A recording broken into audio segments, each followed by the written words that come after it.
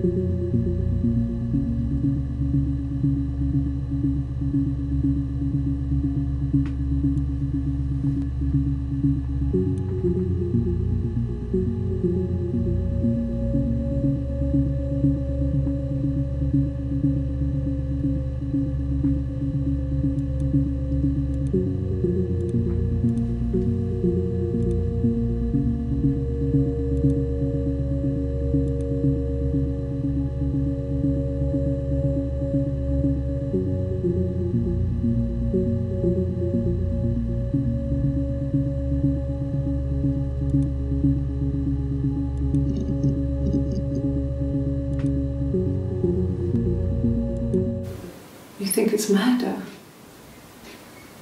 I mean, clearly it's murder. What can I do to help?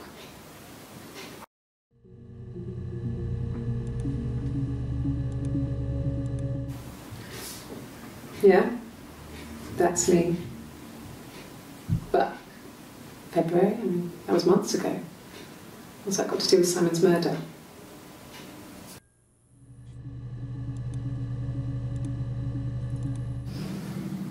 I didn't murder Simon. You've got it wrong. You've got the wrong person.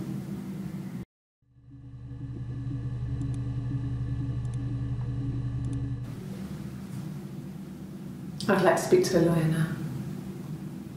Please. You have no murder weapon. You have nothing.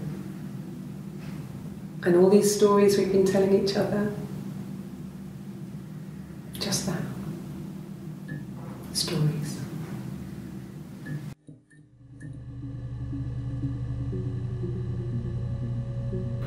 And there you have it, the first 4 videos. If that whet your appetite, if it made you curious to see the rest of it, I highly recommend checking out the rest of the game. It really gets pretty crazy. Everything's jumbled up the way you find it, but the idea is you want to keep searching to find out more of her story. So anyway, if you enjoyed this, please subscribe, and I'll see you next time.